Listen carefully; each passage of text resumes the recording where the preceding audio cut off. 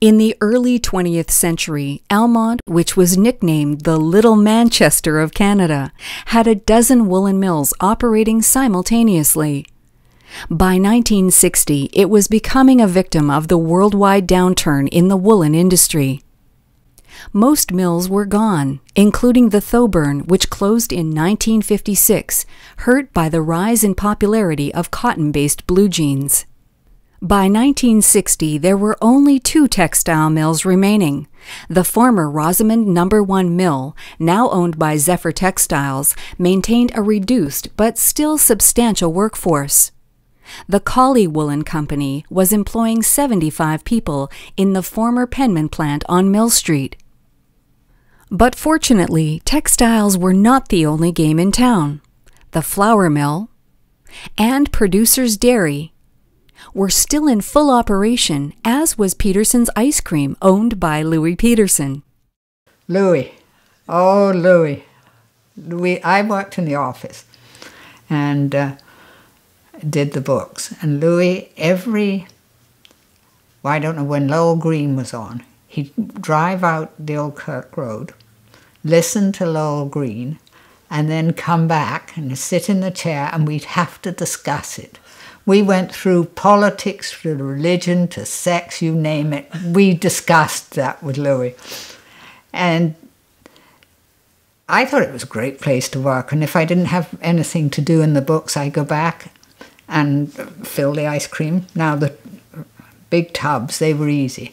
And then I got good about filling whether the 2-litre things. And you could fill them and you put it there and then you tie it up and push it back and do that. And I even got down to the little pints, but then they would make the machine go faster. All of a sudden, they went, like that was the thing, and I grabbed a tub. But it was a fun place. I enjoyed it very much, yeah. There was something else about Louis that was memorable. I lived in fear of how he drove. Louis was a unique character, very good businessman. I mean, Peterson's Ice Cream was known far and wide. But Louis never parked his car, he kind of abandoned it. There was yet another aspect of Louis which, by his own wishes, wasn't so well known. My father was very, very good friends with Mr. Peterson. I remember my father telling me when we were in a shoe store, young children would come in periodically and come up and say, "Are you Mr. Scott?" And he would say yes, and he said, "I've been sent here by Mr. Peterson to get shoes or to get boots, whatever." And another incident that I learned about that shows what a man that Mr. Peterson really was like deep down, made a comment to my father about having rough times, and Christmas Eve there was a knock at the door, and he stepped outside to see who was at the door, and here was a Christmas basket with a turkey, just in time, and of course other articles in their food, just in time to see a Peterson's ice cream truck go around the corner. In spite of the downturn in the textile industry, Almonte was still more or less the same self-contained blue-collar town it had been for the previous 130 years. It seemed to me at that point in time there was more Almonte supplying more things to the city than people drawing from the city for it. For instance, the flour mill, a lot of the flour went to Maurice Lamotte's in Ottawa. Flour mill was quite a going concern and employed not only people who worked in the flour mill, but there was also the trucking business that went back and forth, which was pretty well dominated, I think, by the Stewarts and also the Thurstons. and of course both of those were also involved in hauling milk from Producers Dairy, which was right across the street from the flour mill. And of course the milk was brought into Almonte and then taken to Producers Dairy, and then partially processed here and then taken into Ottawa and processed there. Johnny Erskine's Almonte Food Store, part of the IGA chain, was the anchor of a bustling downtown area. So the first business, I bought the land and building from Johnny Erskine and Norman Hutt and Howard Bowl in 1975, I believe, and it was called Almonte IGA. And when I came in, it was all wooden shelves and the cash registers that had 1 to 10, a series of 1 to 10. So, and the cigarettes were just in little cubicles above. There were no belts in the cash register. It was everything was very manual. Not too far removed from the Stone Age. Friday night was shopping night back in those days, and you couldn't get a parking spot in the main street. The street would be full of people walking up and down with their kids shopping.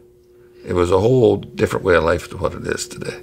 We had McCormick's, we had Johnson's, everything was at our fingertips. We had 2 drugstores. I remember Mr. Snedden down at the bottom of the street, and he made the best milkshakes and sodas going, and we used to often go there for a milkshake or a soda, and we would call him Snifty. Don't ask me why, but he was Snifty. And then we would go to the Superior after school for a cherry Coke. Go up the main street, places like the Peterson's Ice Cream was just a cornerstone of the community. The old Almonte Gazette, and back in those days, the local editor had a lot of influence in the life of the community. We opened the store, got in stock as soon as we could to increase the stock, and it was a great thing for us. The people that worked in the mills were great to support us, and they would come in and they would lay it on the line. Now, we're not going to be paying cash for this. We have to buy it on time, and we'll be in every payday and pay. Well, that just worked out perfect for us, and they didn't pay any interest in those days, and everybody paid as they said they would, and it was just a wonderful start for us. You know, your downtown, it had everything that we needed, and it obviously was the hub of business then, and exciting. It was an exciting town. It was a town. Christmas time, you'd be down street, and the stores were lit up, and they were beautiful. You know, they were beautiful. There were several other businesses scattered throughout the town. The lumber business was located on Farm Street. It was started by my grandfather, William Watchorn, in 1926, and it operated from 1926 until 1966. My father took it over after my grandfather, and he operated it for quite a number of years, and then the last 6 to 8 years I operated it. We got into the construction business as well. My father and 2 other gentlemen started a firm called Valley Homes, and we had quite a number of men, and we were building houses in Almonte, Carleton Place, Smith Falls, Carp, all around the area. A lot of people probably don't realize is that in Almonte we used to have quite a few car dealers. We used to have across from the Legion, there used to be Hills General Motors dealership, which became Burns Pontiac. I actually was overseas with a fellow that ended up a high-level position in Oshawa with General Motors, and I went straight to him and got our name on the list to become dealers out of Almonte. Or we may not have had a Almonte dealer as a GM dealer. Oh, in our dealership we had ourselves and Of course, there's the Burns family from Pembroke moved our way, and they amalgamated with us. It eventually ended up calling the dealership at one time Burns Pontiac. We seemed to keep the dealerships that we farmed alive and going for, 20 years. Mobility was still limited in the early part of the decade. I moved here. Went to Church Street School, and at Church Street School I was in grade 5, and it really blew me away that a couple of the kids in my class had never been to Ottawa. We would go to the Ottawa exhibition. That was quite a thrill. But other than that, we didn't travel to the city. I do remember, though, traveling by car with my dad, and I do remember when we would come back down Highway 44, and of course that was in the old days, and if you remember the big hill at Dwyer Hill, which was shaved. It used to be much, much steeper than it is today. I remember so often that we weren't quite able to make that hill on the first try, and my father would have to back up and, give another try, and up we went finally. But that was a long trip from Ottawa to Almonte. That was a day's outing. Of necessity, entertainment was generally local, and much of that was self-made. We swam at the flume. We learned to dive there, we learned to swim, look after somebody, count and make sure everybody came up, and got along with all different ages, because there would be people 12 years old just learning to swim, and there'd be young men in their early 30s cooling off after work. In those days, the mills were still running, and so after 4 o'clock, a lot of the young men would go for a cool swim before they'd go home. And there was always a collection of shorts, usually Almonte High School shorts. And so if you didn't have a bathing suit, you just borrow a pair of shorts, and when you were finished, changed in the bushes, left the shorts there for the next person. The little guys, like I was back then, would go to the beach. They had lifeguards there, they had change rooms, and they had floating rafts out there where you could go, and they had the buoy lines there. And they had people to actually teach you how to swim, and you could get your Junior Red Cross. I just remember going to a movie and seeing the feature that we were paying to see. It took so long because we would have... First of all, we would have the invitation to eat the popcorn and drink the pop, and then we would have the newsreel, and then we would have the cartoons, and finally we would get to the main feature, that which we were planning to attend.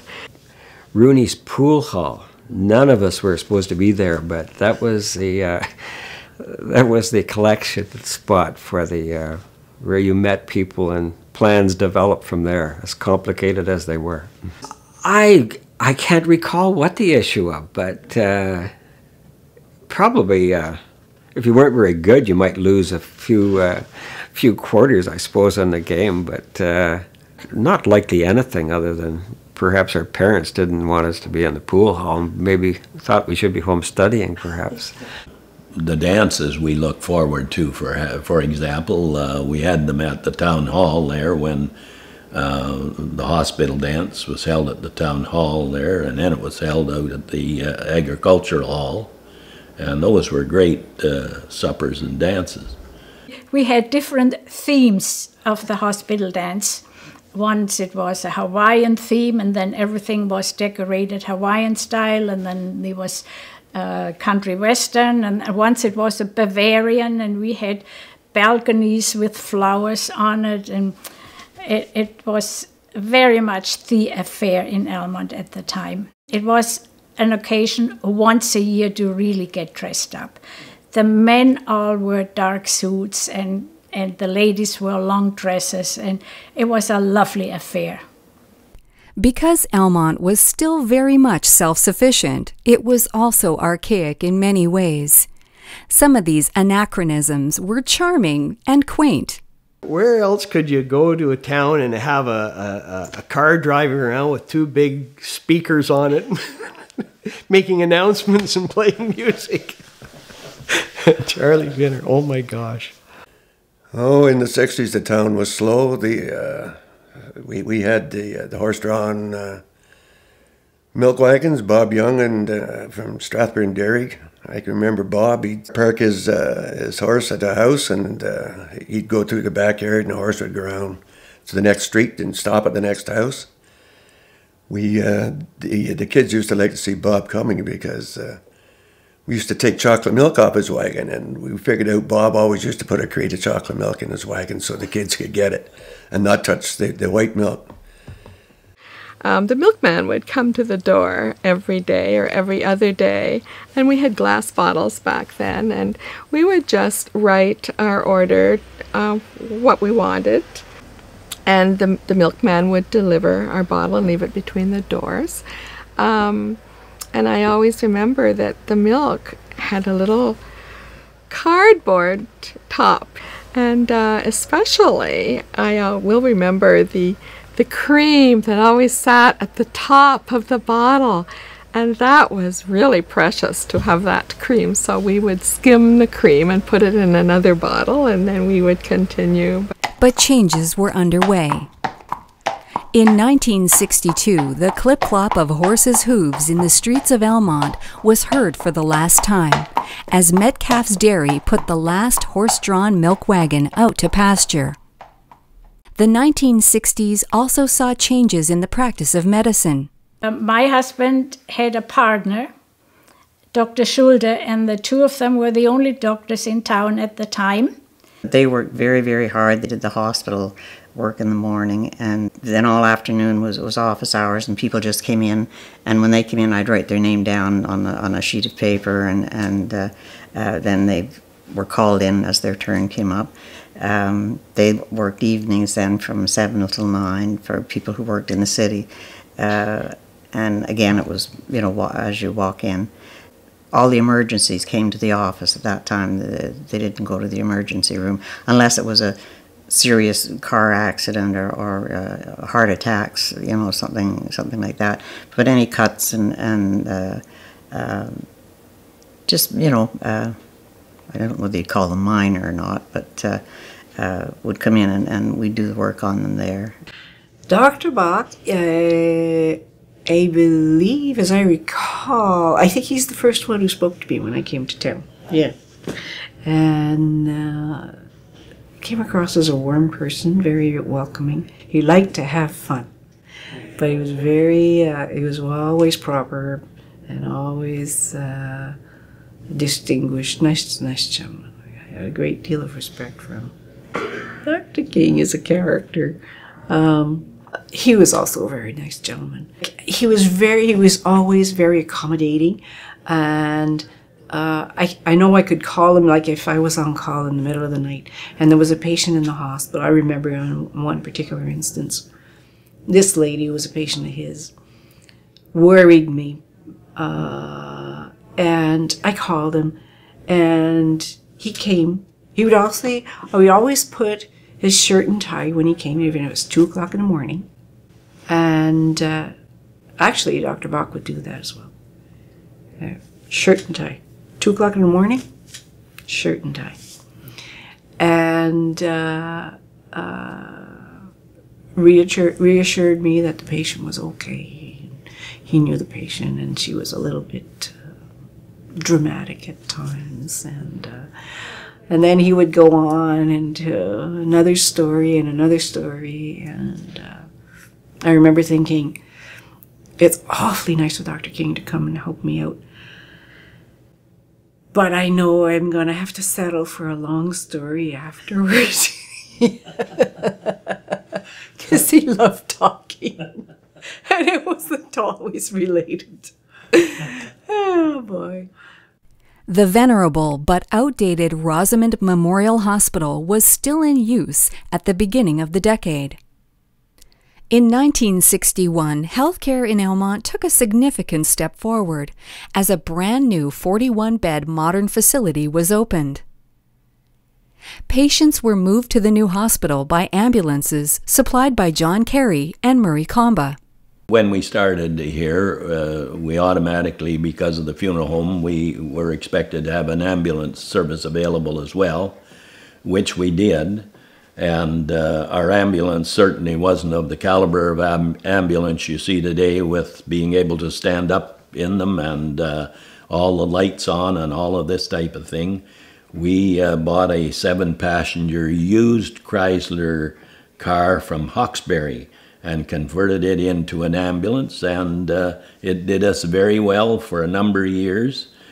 And then I forget the exact year that the Ontario government forced the issue that there would be proper ambulances and staffed. A major benefit of the larger and improved facilities was an increase in the range of surgeries that could be performed. They said fractures was never sent away. They did DNCs, they did tonsillectomies, appendectomies, and then they had surgeons from Ottawa coming out. One surgeon especially, Dr. Jack Clark, he became a fixture in Almonte. He came and did bigger ones like gallstones and whatever else was to do. He came, did the surgery, and the local doctors looked after it afterwards.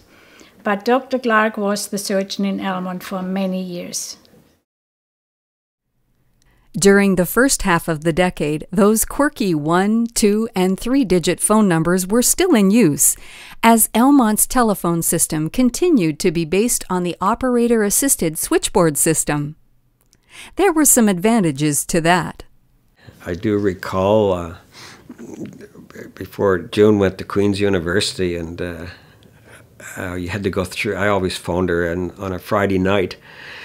We'd have to go, and I always phoned from the pay station down at the payphone down at the pool hall. But the Bell Canada switchboard was across the street. That's where and they had the operators there. Well, whenever I phoned the number for Queens, I knew the operator, and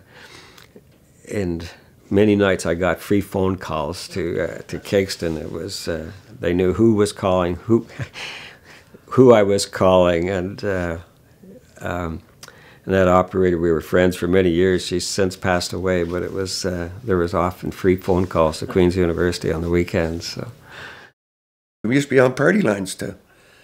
When you'd pick up the phone, if you heard somebody talking, you either listened to or you put the phone down immediately. And if you didn't put the phone down immediately, then they would tell you to do that, you know. So, whole different world from what it is now. By 1966, there were 1,500 local Bell customers. Inevitably, they were about to enter the digital age. Oh, my mother probably started in about 1942. And then we switched to dial in 1966, I believe. So all those years she was involved with the Bell Company. This is the log book. It's been around for a very long time. It was the log book that sat in the telephone office. And at the end of the day or at the end of the shift, the telephone operator or a telephone operator had to fill in anything eventful that might have happened during that day. On March the 6th, 1966, was when the telephone office switched to dial. And my mother had written the last notation in the book. March the 6th, 1966, midnight, Almonte cut over to dial. The office was filled with spectators. The 60s were not without their difficulties. A particularly horrific event happened in May of 1965. There was a fire in Irish Town where 4 children died, and because there was no fire hydrants in Irishtown. There was no water service in Irishtown, water or sewage. I don't know. I mean, I don't think there's ever been that said. People felt that that was the case, but I don't think. We didn't go into inquiries and all that kind of thing like we do now.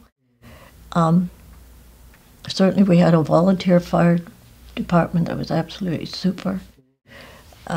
So that everything was done that could be done, but there was a loss of life there too.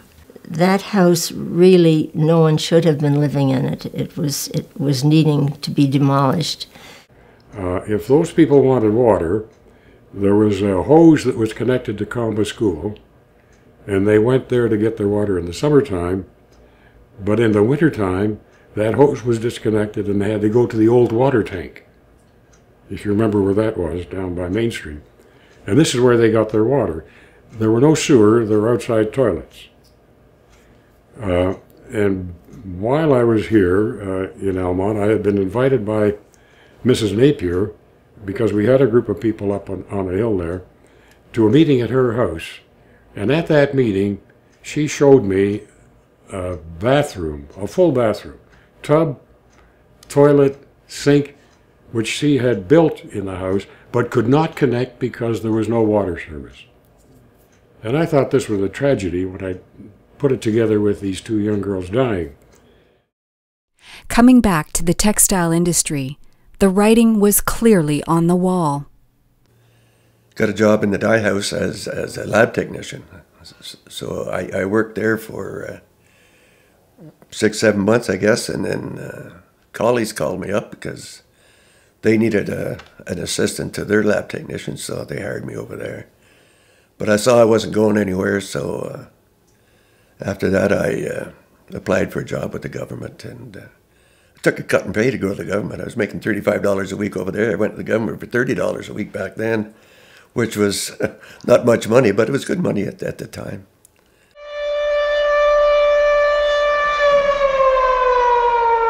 Another blow to the local textile industry happened in a dramatic fashion, as 75 people lost their jobs when the Colley Woolen Mill on Mill Street succumbed to flames.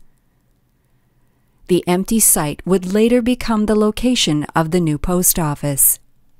The mills were running, or they just shut down.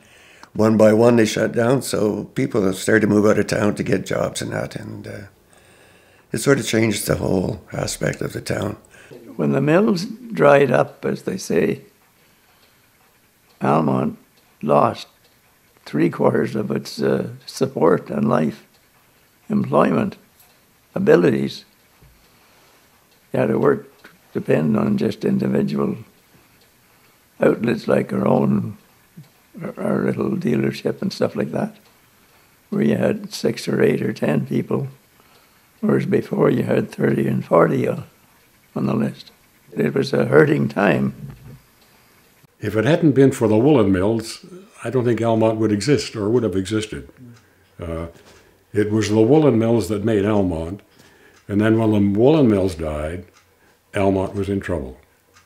The once proud Little Manchester of Canada had lost its identity and had become just another bedroom community on the outskirts of a big city.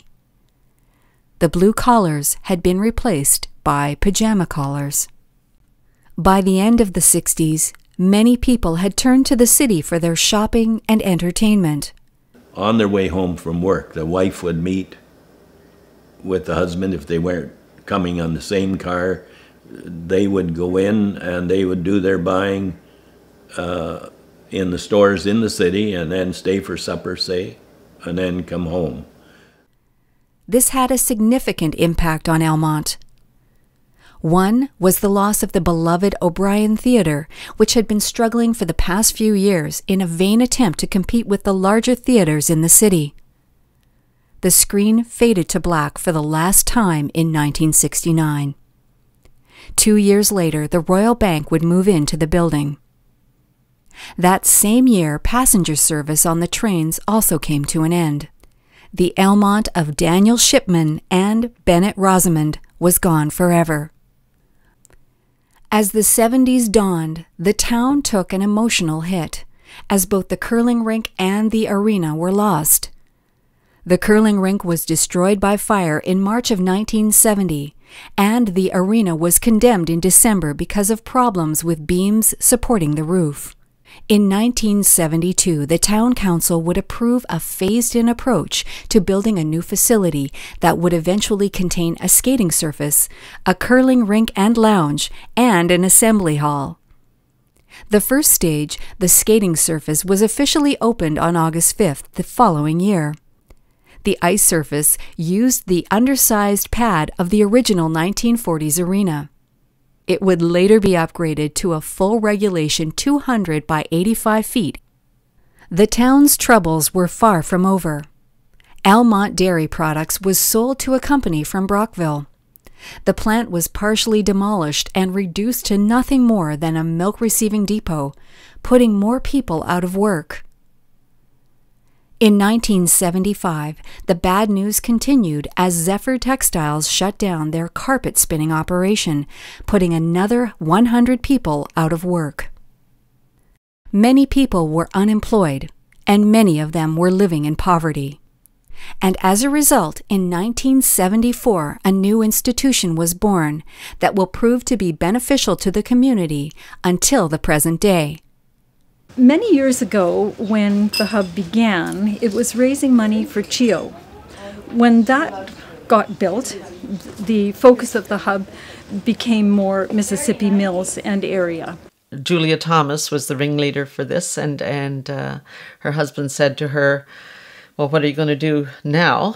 And so we got together. And at that time, I was involved with the Neighborhood Club. And the Neighborhood Club was a group of women from Irishtown who were poor. And I was involved with them through the United Church. And with the support of a woman named Gail Thompson, she helped these women meet on a regular basis. So when we were getting together and thinking about what we could do for our own community as opposed to raising funds for a children's hospital, I suggested a thrift shop, and everybody thought that was a great idea. And Cliff Graham had a drugstore on the main street of Almonte, and Peter and I said we would buy the store and rent it to the group, and that's what we did. So we rented it for a low amount, and we opened that store in short order. And that place was hugely successful right from the word go. We were able to, the Civitans gave us $250, and we were able to pay it back the first month. Everything in our store is donated, so our stock is here because of the generosity of the community. People buy things, and their purchases then, the money they have paid then gets returned to the community. So it's this wonderful circle, just like the wheel, just like the hub, going round and round. So everything is returned to the community. Last year we gave $54,000 back. This year it's going to be closer to $60,000, and those donations go to groups, students, children, seniors. We have a sponsorship in on the Mills bus, for instance. We give donations to people going into town, into Ottawa for cancer treatments. We help people who have a fire. We help send kids to things like Reach for the Top. All kinds of things get helped through the hub. Rebound is part of the hub. It's just that they're in a different space. So if we had room here for Rebound, Rebound would be right here. We outgrew it. And they have the town's e-waste site. So if you have old computers, printers, electronic gear of any kind that you need to be rid of, you can take it to Rebound. And the beauty of that is that we get paid for doing that service. So that's a bit more money that we're able to put back out to our community. It was Julia that said, what we need here is a hospice. And as we speak, and this being November 2013, that hospice is up and running. It's a volunteer visitor service. We have a paid coordinator. We have a board. We have established ourselves as a corporation. And we're a going concern. The hub will be celebrating its 40th anniversary in 2014. During the 70s, the municipality itself was facing financial difficulties caused by a significant erosion of its industrial tax base. This was exacerbated by the fact that the town was in desperate need of infrastructure upgrade. As a result, the province had put a development freeze on the town. And it had been put on by the province because of the water and sewer situation, and we were having to broken water mains that you'd have to boil water and that kind of thing. So it was only the province that could lift it. So we started meeting with whoever we could meet from the province, and they began to tell us what we had to do to get this freeze lifted. Initially, they just said, we're going to give you a small number of units that you could have built for development purposes, but you have to be doing certain things. And the lagoon, of course, was one of the problems, the phosphorus that was going into the river and so forth. That had to be cleaned up. Well, that was a long process. It went on all the time that we were, practically all the time that we were on the three councils. And so that was one of the things. And of course, the water mains had to be upgraded. And all this took money, so that taxes went up. I have the number 15%, but it sounds terrible. I mean, that would be enough to get you shot, I think, at this point. In 1975, there was some movement on the infrastructure side. 3 streets in Irishtown finally got water and sewer services. Irishtown, the main street, approving subdivisions. The Gale subdivision was one of them back then. Springdale. Like, that was back when the towns really started to grow. And all the old houses, again, were, as we mentioned before, were being fixed up. So there was no section of town that, looked shabby type of thing. Everything was looking good. And the town was growing. The sad part of it is we were losing industry. We lost the plants. We lost Zephyr Textiles. We lost the truck company. We lost the brush factory. But that's basically because we don't like to admit it, especially Almonte people who were born here. But you're on an island. You don't have any main highway here. We don't even have a highway now, to be quite honest. They're all county roads. But back then you had 2 highways. But you still did not have a main highway. You had 17 here and you had 7 down there. Empire grew, Carlton Place grew, because they're on main highways, you see. We didn't grow that way. But 1977 also saw the opening of the $1.5 million 104-bed Fairview Manor.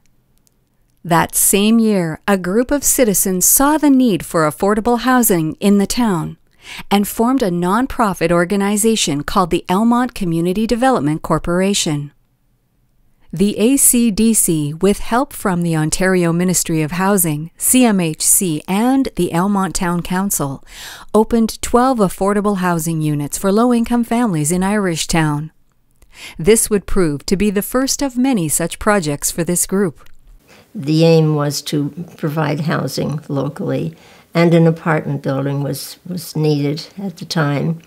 And it was quite a learning procedure for everyone on the board. We hadn't done that sort of thing before, and yet it's amazing. You have a job to do, and you just plow in, and you make mistakes, but anyway, you pick yourself up and you go again. And the first time around, the apartment building that we envisioned was going to be built on the co-op site. For whatever reason, that fell through. And we were sued, as a matter of fact, for $60,000, which really, I guess we're still paying off today. But we kept going, and the building was then erected on Country Street. The need for a second building was obvious, and it was hoped to build that in just a couple of years, but that didn't happen. There was one stumbling block after another. But however, it was finally built, and very, very nice. And it opened a year ago Town and Country Phase 2. And I think plans are underway for Phase 3. Almonte lost another link to the past when the iconic train station was demolished in 1978. The Collie Woolen Company had purchased the deserted Rosamond Mill vacated by Zephyr Textiles the year before. 1980 was a year of beginnings as the town could be said to be picking up momentum. The new Elizabeth Kelly Library, named for the woman who was synonymous with the word library in Almonte from 1939 until 1976, was built in the footprint of the train station. It was a significant step up from the cramped basement quarters in the town hall. The library has undergone considerable changes since then and has an interesting future ahead. I remember very early on going to the library in Almonte when it was upstairs in the town hall, run by Miss Elizabeth Kelly, and it was a very quiet place. And shh was heard a lot in the library, and if we were not quiet, we were told to leave. We've had patrons come in and say, you know, I've just moved here. I find your library so welcoming and refreshing, and I love that we don't have to tiptoe around and be quiet and keep our children from, you know, having a good time. And I started working when the library was in the old town hall. We had books, adult and children's. We had magazines and newspapers. And I think that was it. Yeah, that was probably it. Our collection at the moment includes approximately 60,000 items. So that includes books for adults and children. We have reference material and books on CD, music CDs, DVDs, which are documentaries and feature films. We have computers just set up for children that is literacy-based games that they can play, and children, it's great. We do get books that are damaged, and sometimes beyond repair. A lot of the times this is true. Most often it's books on training dogs that come back in a brown paper bag in pieces because their dog has eaten them. That's true.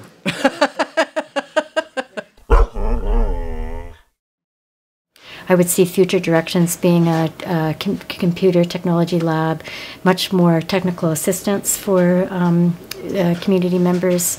So having a tech support to guide you on your iPad, on your smartphone, on your laptop, and all those kinds of medias and technologies, and also providing wireless printing, working within the cloud so that people could do their work from home and then transfer it to the library to be printed. I would also see the library as being a really vital community hub, a place for people to meet, to have conversations, to make access to the space in a variety of different ways. So, for example, still wanting to have a quiet place to work and study, but also have a meeting room where you could be more social.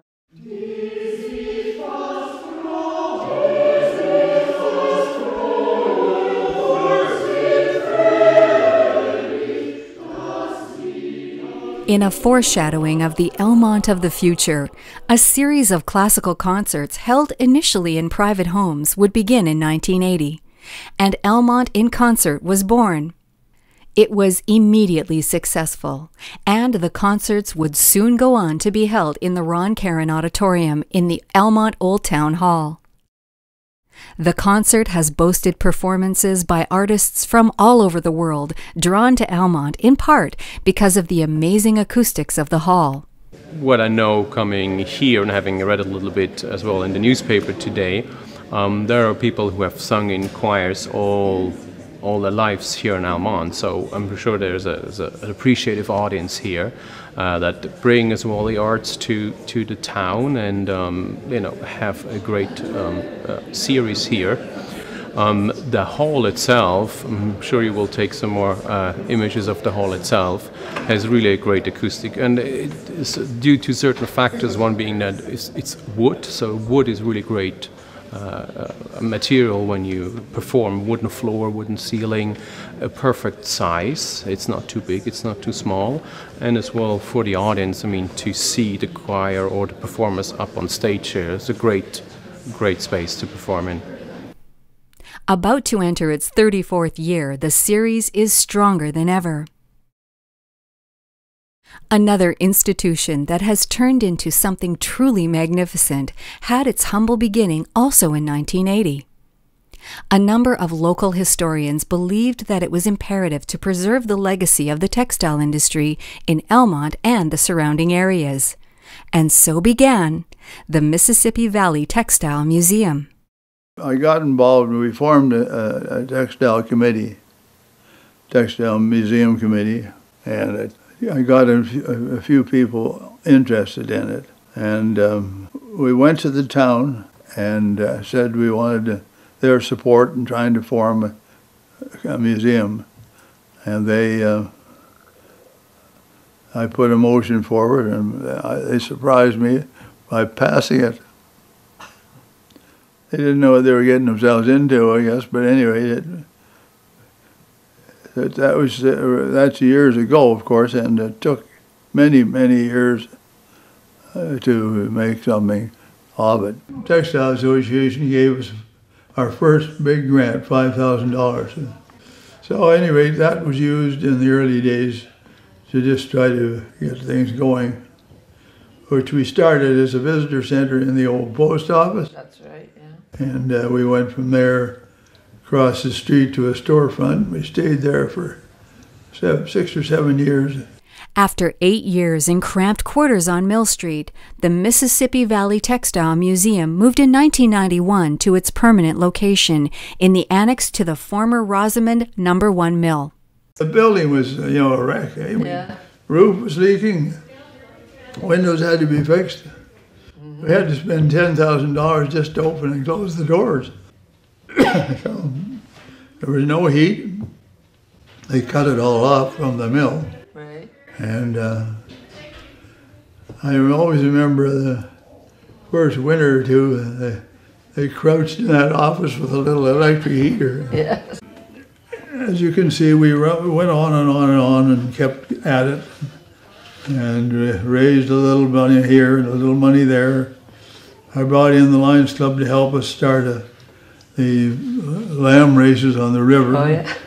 And made a few dollars, but the most important thing it did, it brought the town down to the river, and they began to get interested in it. Mm-hmm. Prior to that, it was in the backyard. They threw the junk out that way. Then the next group of people came in, and they were people who could get grants, who could do this. And we seemed to have attracted the right people at the right time. I mean, getting Michael was an absolute godsend, because we've gone from, we're still at the struggle stage, but we've gone from a building that had no air conditioning or heating to heating, air conditioned. It's been a huge thing. And I think this will happen. The people that are needed seem to arrive at the right time. It's magical. Mm-hmm. First time at Fiberfest, and I'm blown away by these murals. They're so beautiful. I'm an artist, and I'm like getting lost in all the colors, and I just can't get enough of it. It's gorgeous. A few years later, the museum launched Fiberfest, and it grew to the size that it had to be held simultaneously at the museum and the community center. It is still successfully growing in 2013. One of the big things I really want to see with this organization is to really see it fill the town. Whether it be interpretation exhibitions throughout the town that become part of the Riverwalk, that become part of the different parks where the power company is. To me, the biggest and most unique part of our community is the textile industry. And that's what makes this community stand out. And to me, there's so much that needs to be done to really understand what that life was like and what it was like working in a mill and what the mill workers' lives were like. So that's one area. Another is bringing in some really top-notch international exhibitions and programming. Working with guest curators to come in, from guest curators of Canadian curators, it could be international curators, coming in and presenting different views and different things about the textile industry. With the intent of bringing in new industry, the town of Almonte purchased 91 acres on the east end of town. 32 years later, in 2013, and in spite of many proposals by various entrepreneurs, most of the site still sits empty. Almonte was schizophrenic, and it may still be schizophrenic. Almonte, at that time, wanted industry, but it wanted clean industry. And then again, it didn't want industry because it liked the town the way it was. The town was a nice town at that time. And Almonte folk were generally happy at that time. And they would like to have had more industry in order to get a bigger tax base, but they were afraid of what that industry would bring to the town. It's okay for Carleton Place to become industrial, but we don't want Almonte to change that much. And so we had a struggle getting an industrial park. To get somebody to come in and set up an industrial type business, no, you don't have the services for them. I remember when I first come on town council, we'd have people come in from Germany, all over the world, and and want to settle here. As soon as they found out that you're on well water and lagoon system, they weren't too interested. We're still on well water. Now we got a sewage plant, but now we're not on a highway. It's not going to happen. It would be nice because we need the industrial tax base. Welcome to the 30th annual North Lanark Highland Games. Wow. 1983 witnessed the start of another festival that is still thriving 30 years later, the North Lanark Highland Games.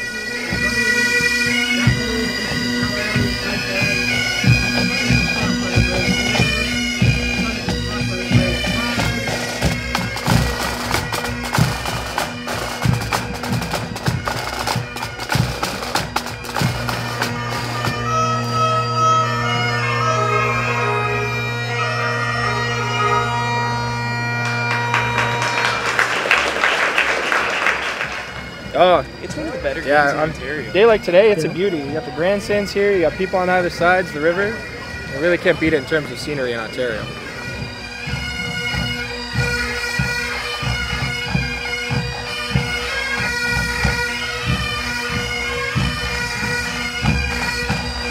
Taking up the first wave, the last stand by the Black Hawks of Canada. Western Junior Highlanders out of Cornwall. Cameron Highlanders out of Ottawa. Argyll and Sutherland Highlanders of Canada. Vampire and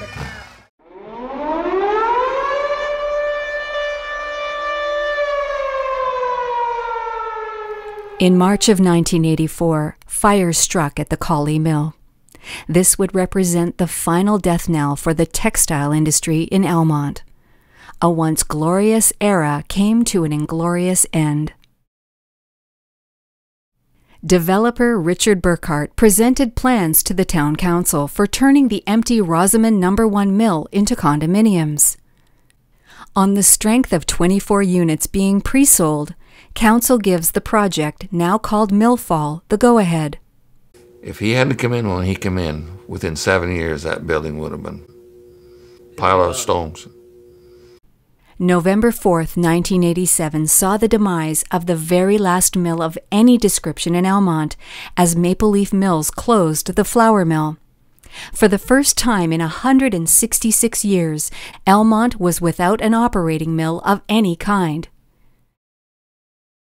Excitement reigned in the summer of 1987 as Mill Street was transformed into a movie set. The first movie that most people would remember, the Porte Tournante, the revolving door, was brought to town partly because my niece had taken a course at the University of Montreal, I believe it was, and became aware that people were looking for this certain type of town. Almonte, as you know, has a very distinctive downtown. and relatively untouched by modernist architecture. So when they scouted, they said, that's it. It's an absolutely beautiful town. Since that time, Hollywood has discovered the beauty of Almonte, and several other movies have been shot here. One was called The House Sitter, starring Tori Spelling and her husband, Dean McDermott. Parts of both films were shot in the Glen, the home of Bernard and Catherine Cameron. It offers an element of privacy off the beaten path as it is. And so we were able to provide that seclusion, the space, not only within the house, but around the house, so they could set up, do their business, which it is for them, it's a business, without a lot of interruptions. The production companies love the cooperation that they get from the people and the town itself. And the actors and actresses are really blown away by how nice the community is. History is made in 1988 as Almonte gets its first and only female mayor. We had the first election in '88. We had the party here that night, and all the councillors had come in, of course, and we had all our friends and so forth, and it was really nice. I always say when I go into a new group, don't be subtle.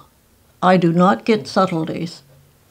Be straightforward, tell me exactly what you mean, and we'll work out whatever it is.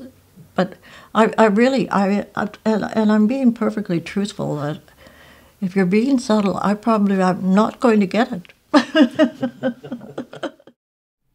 The town received a Winterio grant of $396,000 to help pay for the building of a new curling rink, which would be part of the community center complex. It was completed in the fall of the following year. 1990 ushered in another transition that resulted in significant changes to the downtown area, as Gord Pike moved his grocery store out to the business park, which put a new face on the eastern entrance to the town. I think Gordy Pike was one of the best things that happened to Almonte in terms of its evolution and its development. He was willing to take chances.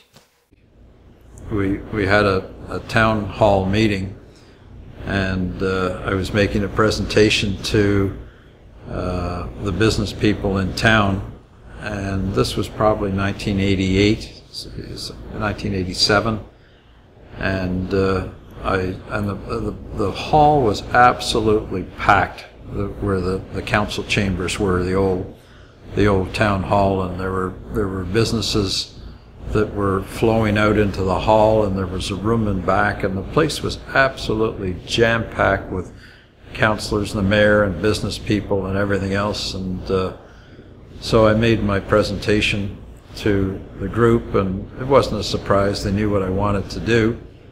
And I said to them that, I'd like to move the grocery store from downtown to the edge of town. And there was a hue and cry that, what's going to happen to the downtown, and it won't be the same, and this and that. And I said to everybody there, I said, you have two choices. I said, I can move from, or I can stay downtown, and someone else would move in and put a grocery store at the edge of town because it's inevitable, or I can own my building downtown and build a new grocery store at the edge of town. So you've got one person that has an interest in the grocery store at the edge of town, but still has a major interest in the downtown.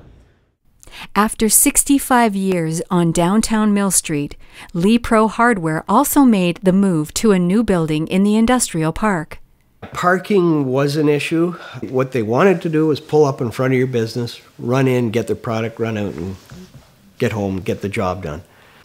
We had researched doing some renovations down there, expanding where we could, but we were so limited that that's when we made our executive decision to build a new store. Levi Home Hardware moved into the site of the former IGA on Mill Street in 1992. I know when the bottom half of Mill Street was pretty well vacant when the IGA moved out to the outskirts, sort of started some of that outskirts move, and we eventually bought it, fixed it up, and started a little hub again, and we were there for 12 years or so. And Almonte was about to lose another icon as the 90-foot cylindrical water tower perched in its spot at the upper end of Ottawa Street for decades watched its replacement being built. The new tower would continue to show the slogan, "Almonte, the Friendly Town," until 2013.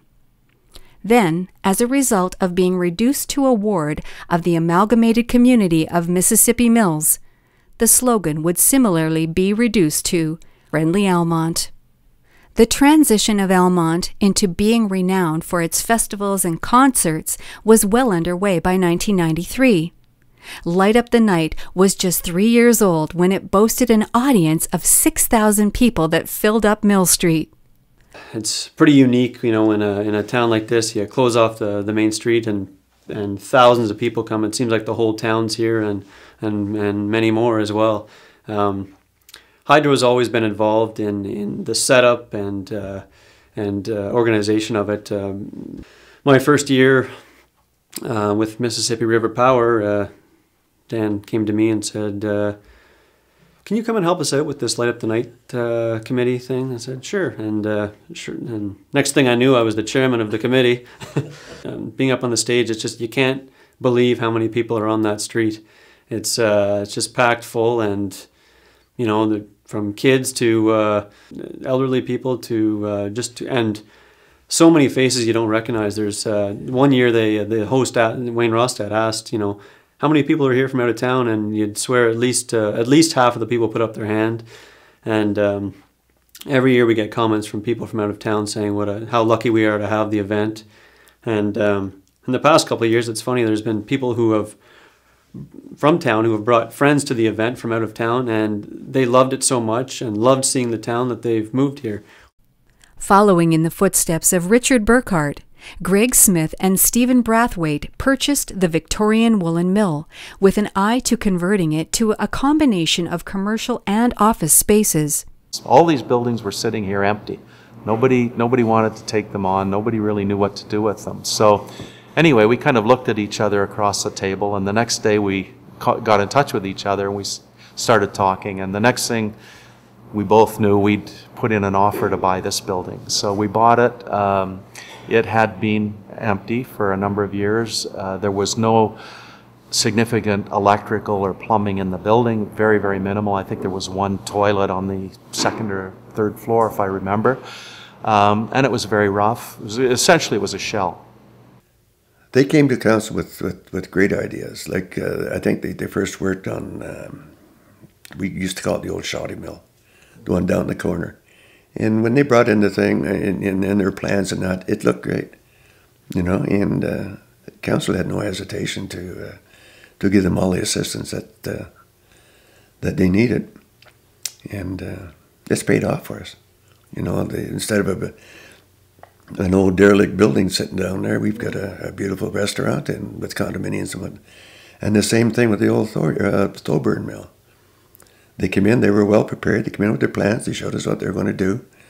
And again, council backed them on that, because better than having a derelict building sitting there, and they were willing to put the money into it and fix it. And it's been a boom, it's been an asset to the town. Got the first unit with the restaurant up and going in 1995. We were looking for houses, and I can't remember why Stephanie and I were on this little adventure together, and she said, "Dad, if you can get a really good coffee, like you like those ones with the foam on top, and if I can get a real French croissant, then then we should stay."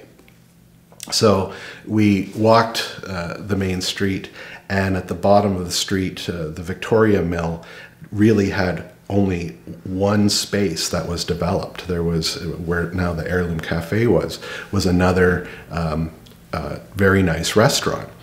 And the rest of the building was abandoned. It was still in dire need of reconstruction and redevelopment.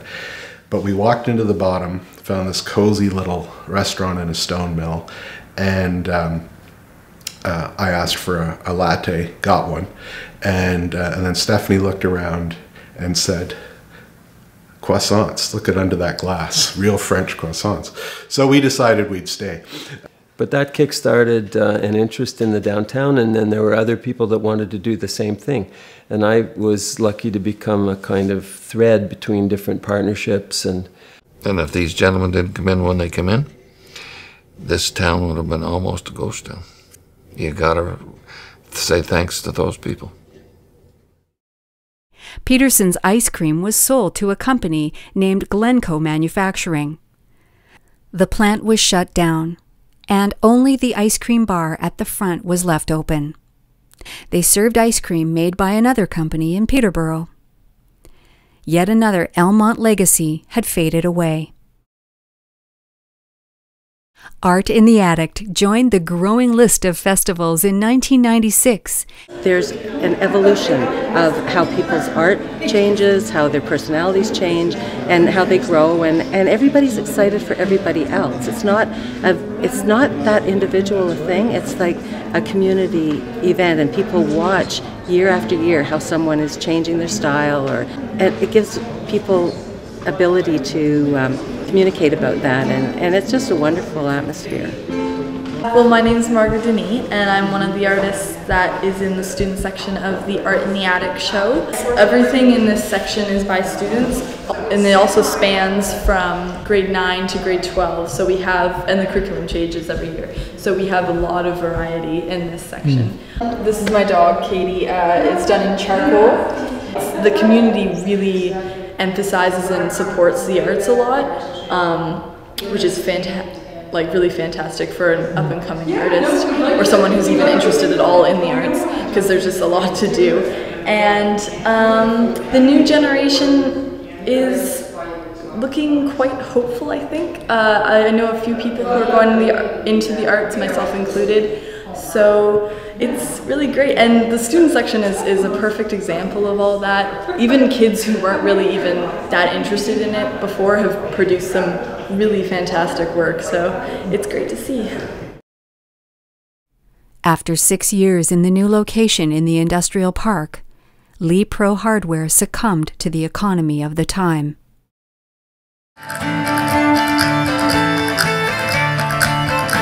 Here we go again. Another festival, Celtfest, was started in 1997. Better still, it was free. We thought we'd like to have some entertainment in this wonderful venue, and we thought we'd like to have it free because there are a lot of events where you had to pay to get in, but this would give some publicity to local talent, and it would also give the general population an opportunity to come without an expenditure.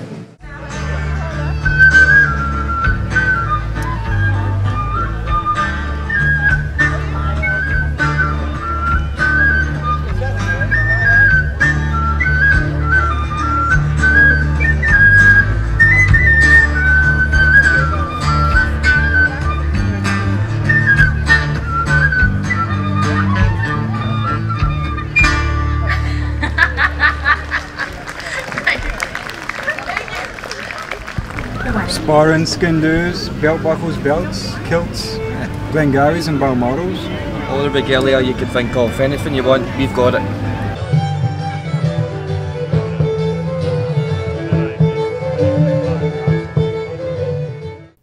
The same year, the popular bread and butter bakery, soon to be given the nickname Baker Bob's, opened on Little Bridge Street. It's still a favorite in 2013. I didn't nickname myself Baker Bob's. I mean, that didn't come. I never thought of it. It didn't come from me. We had the name Bread and Butter because we wanted to come up with a name that was kind of indicative of who we were and what we were doing. It was Bread and Butter Bakery and Fine Food, because we were the bakery plus we had fine food. But people kind of nicknamed me Baker Bob's and nicknamed the store Baker Bob's. We didn't give into it right away. We only gave into it when we decided to merge the bakery and the bread and butter and the Almonte Candy Company together into one retail entity. We basically said we give up. and we called it Baker Bob's. He's got a great reaction from him. We've had him for, I think, around 14 years or so. People will see the puppet first, and if they don't know me or don't know the store, they'll be chatting with somebody at the cash and they'll see the puppet, and they'll look at him, and all of a sudden their eyes will wander, and all of a sudden they see me, and then their eyes snap back to the puppet, and kind of you see the hands going, pointing back and forth, and then I do a wave up from the table and whatnot. People say, what is the bestseller? We don't have a bestseller. To some people, we are a cinnamon bun and a coffee. To other people, we're a cold drink and a sandwich. To other people, we're the place they get bread. We have people that come from Canada to get our date cookies. Our bestseller probably isn't a commodity, an item. Our bestseller is probably, we try to make it this way anyway, is the experience. People choose to come to our store. They don't have to come here. There's nothing in here that you can't get somewhere else in town. So how do we differentiate ourselves? And hopefully we differentiate ourselves with the experience and with service, by trying to make a difference in somebody's day. Trying to make somebody laugh. And if they happen to have a loaf of bread in their hand, or a date cookie, or a pie, or a birthday cake, so be it. In 1998, the town of Almonte experienced another transition, as technically it ceased to exist. My name is Paul Finner. I was the first mayor of Mississippi Mills, 1998 to 2000. We were told that in no uncertain terms, with amalgamation, that if you don't do it on your own, well, we may have to do it for you.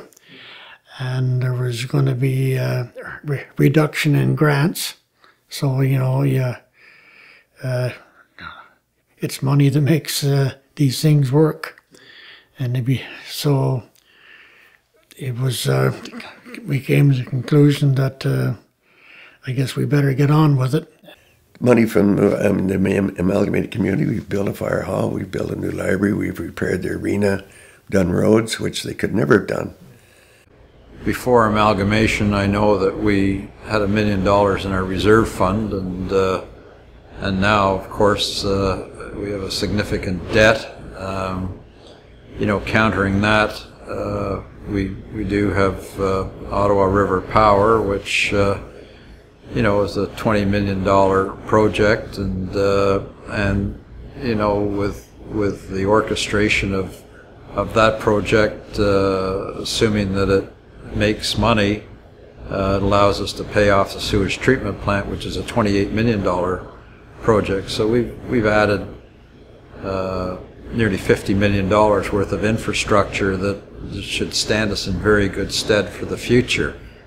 Could we have done that alone, just as Almonte? Possibly, but I think there's some good synergies with Mississippi Mills. It's a difficult question. You can always look back in retrospect and say, by amalgamation, did I reduce the total overall number of staff? Probably not. Probably stayed the same, or maybe even increased, proportional to the population of the three areas. So it's a bit of a political football, that question. And you lost the personal feeling, and I think if you talk to the older people in any one of the three communities, they'll talk more about what they lost and what they gained. Yeah. And I personally think it was probably the worst thing that happened to the town of Almonte. The municipal offices for the new town would be located in the former Ramsey Township building on Old Perth Road. The Almonte Town Hall became known as the Old Town Hall, and though there are still some municipal offices in it, it is widely known as a superb venue for concerts and other artistic events. In a daring move in the era of the burgeoning internet, a new print newspaper focused on the arts was launched in Almonte by the husband and wife team of Rob and Chris Riendeau. One of the reasons we began the Hum was because the model that the weekly papers were using at the time was often to come to an event, take a picture, and then the next week you would find out what you'd missed. So if it was something like an ongoing series, or if it was a play that ran 3 weekends in a row, you had an opportunity to catch up and go. But if it was a one-off and you couldn't get advance notice, you often missed things, and then you'd have to go to the library or to, before the Miller's Tale, you'd have to go to the library or the grocery store and look at the whole rack of posters and flyers, figure out which ones were in your community, which ones were still coming up and hadn't passed already, and it was difficult.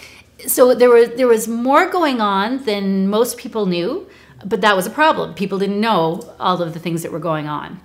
So yes, we started a print newspaper at a time when that might not have been, if we'd looked just at the bigger picture, the numbers game, or the situation in big cities, we might never have done that. People seemed interested in what we were putting out. I really credit the original editors, Jill McCubbin and Heather Farquharson. They were writing quirky, wonderful, first-person, very personal, warm stories that I think people really connected with, and about local folks and local endeavors. And then there was enough of a sense of pride of place and supporting what was going on locally that within a year it was going in the right direction. Mill Street was beginning to bounce back after the exodus of major businesses to the business park. There was a period of time when there was like a 40% vacancy rate in downtown Almonte, and that was a little scary. We wondered ourselves how long we could last. And then, slow but sure, you got some new people with new ideas and new ventures that came into our core, and as things started, success breeds success. People see an idea and they say, "Oh, well, so and so's doing really well with that idea. I've got this idea that I'd like to try. Now's the time. Now's the time to bring it forward and to do something with it." We don't have the typical core goods and services anymore.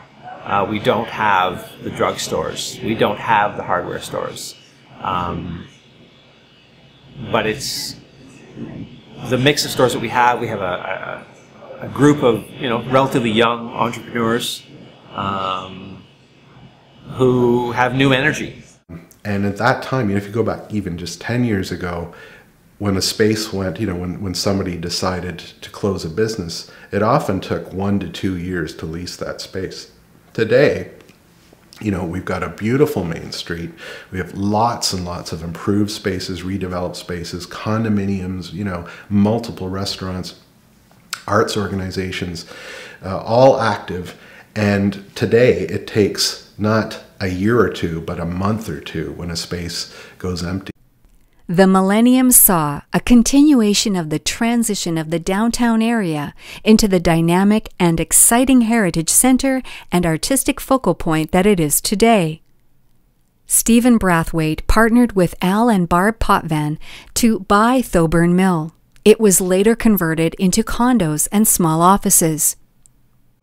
When it came time to start another company, everything was here. And not only do we have space, we're actually privileged to be able to own our space. We own a condominium in the Thoburn Mill, and that's where the company has its home.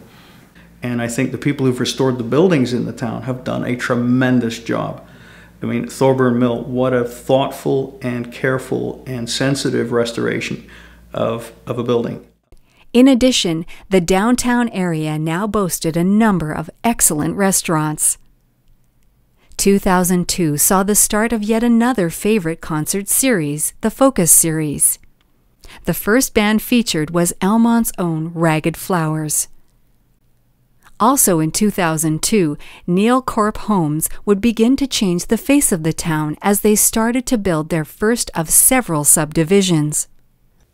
Right now, we've got, 1, 2, 3 subdivisions on the go now. Like finishing up the Gale Street area there, or the Spring Street area, and the little one up of Augusta Street. It's complete now. It's 31 units up there. But but the mill run is about 500 units, and it's big. Wow. So you take 2.5 people per unit. That's the way they work it out. So you got about 1,500 people, 1,800 people right there. A new business sets up in the industrial park, and of note, it's a manufacturer. It also happens to be an example of clean manufacturing that is ideally suited to the town. Our company, Sport Systems Canada, is a manufacturer and installer of athletic facility equipment, and we manufacture and install custom tailored solutions for universities, parks and recreation departments, public and private schools, YMCAs. We sell across Canada, and lately we've been actually selling some of our products and expertise across the world. We did install protective spectator netting at the Almonte Arena a number of years ago, but more recently some of our higher profile projects include the construction of the University of Ottawa GG Stadium, located at 200 Lees Avenue just off the Queensway. That's a 3,400 seat complex that we finished up earlier this year. In fact, the project went over into the winter of 2013. And more recently, we had supplied and installed a 3,000 seat system at the Carleton University's Keith Harris Field. The facility managers at Carleton liked what we did at Ottawa University and had contracted us at the University of Ottawa and had contracted us to install a similar grandstand system for their football program. From a business perspective, we're close to the U.S. border. As far as shipping goods to the Golden Horseshoe, Southern Ontario, everything is within a day for freight shipment. I mean, you can't ship something from Brampton to Mississauga in less than a day. Everything takes at least a day, right? So as far as we're concerned, we're on a fairly even playing field with some of the larger companies, some of the other companies in our industry in the Toronto area. Great place to have a business, great community, and not a lot of traffic.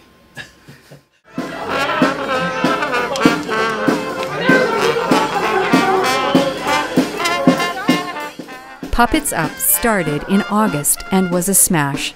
2014 will see its 10th anniversary.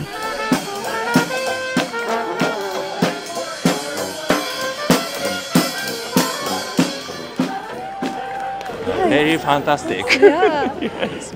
Bruce was really interested in the whole idea, and he actually thought up the whole concept, the tents and right downtown, and people having free street entertainment as they wandered from venue to venue, and music and color, and kind of like a medieval fair. And we still have that same formula. And it seems to work, and people pay to get into the theaters to see the actual shows. But along the way, they have jugglers, clowns, musicians, all set up on the main street of Almonte.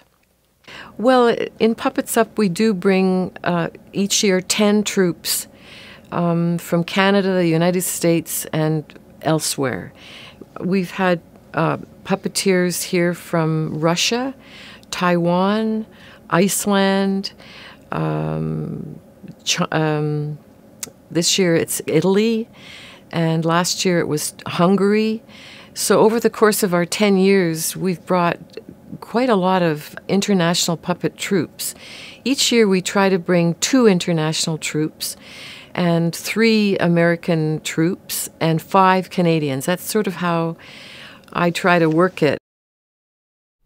Another major retail move took place when Levi Home Hardware opened up its new location on Ottawa Street. Gord Pike would turn the original IGA site into a new multi-unit indoor shopping mall. And look at the really sensitive job that Gord Pike did with the Heritage Mall. I mean, what a tremendous and sensitive and thoughtful restoration on the main street. If development in the town continues on that vector, this will be a gem preserved for many generations to come. Hopefully the rejuvenation of the downtown and the project downtown is a little thank you and a little way to say thank you to the community, and a small token of appreciation to give back to the community, and just thank you. The Riverwalk was extended up to the old town hall in 2005. An extensive part of it runs over the water and under the railroad bridge. I mean, I think the best thing that Almonte ever did was to put a river walkway in. I mean, I remember talking about that years and years ago, and I thought to myself, it'll never be done, and it was done. And people just love that, to be able to they park their car here, they walk across the river walkway, they can go and have a drink at the pub, they can either sit there and have supper, or they can go to one of the other 3 great restaurants on the main street, and then to be able to walk home. In 2006, a 52-year-old iconic Almonte business, Carey Funeral Homes, was sold to Tubman Funeral Homes of Ottawa. I do feel a bit bad that we did sell as soon as we did, but in a small town, to get somebody to come in and buy a business and get out of it what you have already built up, it's not an easy thing. And Julie Tubman phoned and said they'd like to come out and talk to us. Well, I said, I will set a price on it and there'll be no dickering. I said, if I don't get that price, I have to keep working it. Well, she said, we'd really like to come out. So they come out and they agreed, yes, they'd pay the price. And I said, well, all right, if you are definite you want to, we'll open the books to you and then you take it from there. If you decide you don't want it, that's fine, but there'll be no dickering on the price. That was fine, and that's what we ended up with. And when the fact that they were going to take the 2 of them, that was the only way we would consider selling. The first shovel hit the ground in a massive upgrading to Almonte General Hospital and Fairview Manor. The project was funded by a $4.3 million grant from the provincial government. When we went to the hospital in 1980, it was a relatively small 35-bed hospital with probably 65, 75 employees. To the organization, I guess in 2010, when I retired, we had grown to about 450 employees. And so with the various expansion, whether it was the Rosamond Wing or the new Fairview Manor, it always comes back down to the programming that we put in place. That was, I look back with a great deal of satisfaction that we were able to accomplish that, and but I didn't do it alone. There were lots of important links along the way and individuals who helped the cause. The completed facility was officially opened in 2008 by Premier Dalton McGuinty. An Almonte tradition for almost 150 years, the fair made a surprising move from its longtime September time slot to mid-July. The move was forced because of difficulties in getting a midway. 2010 saw the Mississippi River Power Corporation's new hydroelectric generating station located on the Lower Falls. It would almost double the output of the old station, bringing its capacity up to 4.6 megawatts. The distribution of medical services underwent a significant transition as the Ottawa Valley Family Health Team opened in November 2010. I just want to say we have a great team of doctors in town. Like I said, for instance, making a point of covering emergency entirely by ourselves, even though there were 6 or 7 of us at some point, or 5 of us, or, well, there were 4, and then there were 5, 6, 7, and then 10, but just covering all our own emergencies, I think that just speaks to the spirit of the medical community in Almonte. And honestly, I think it's fair to say we all get along very well. We have different styles. We're all different, but I mean, that's great actually. The following year, the husband and wife team of Val Sears, a well-known longtime journalist, and Edith Cody Rice would launch an online community newspaper called The Millstone. No print newspaper could survive in a town this size anymore, I don't think, because they have all their costs and they have to get the money from somewhere, and the advertising base is not large enough. So we thought that we would start the Millstone as a public service. Really, our philosophy is very simple. We want to be a community newspaper for the town of Mississippi Mills. We want to be a public service, and we want to be a citizen reporting newspaper, which we are. Edith went, she does all the work, I just stand around and criticize. So she's doing a very good job, and we've got 7,000. Over 7,000. Over 7,000 subscribers. And we get, this month we've had 12,000 hits. 2012 witnessed the new $25 million waste treatment facility come online. The new plant presently offers capacity to serve the growth needs of the Almonte ward through 2031, when the population of the serviced area is expected to reach over 8,000. The final nail in the history of the railroad in Almonte was removed on July 12, 2012. We fought it. We certainly fought it. And if you go back through the paper files and Lanark County files and whatnot, we even went up to Parliament Hill on the coldest bloody day of the year and had we had all sorts of stuff up there, standing up there with all politicians. We had a busload of politicians up there. We just, all of us, both Renfrew and Lanark County, wanted to see the railway stay. And the reason we wanted to see it stay is because it had potential.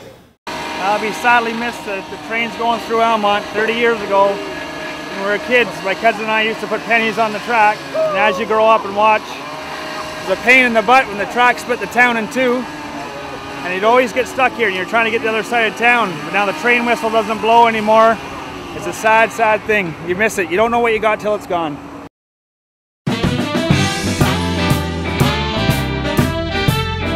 As 2013 draws to a close, one thing is very clear. Almonte has changed substantially in the last 50 years. It has enjoyed great times. It has endured and overcome hard times. It has indeed transitioned from a self-contained blue-collar mill town into a fascinating mix of bedroom community, artistic center, and tourist destination. It will be interesting to see what the next 53 years brings for the town. There is every reason to believe that it will just keep on getting better.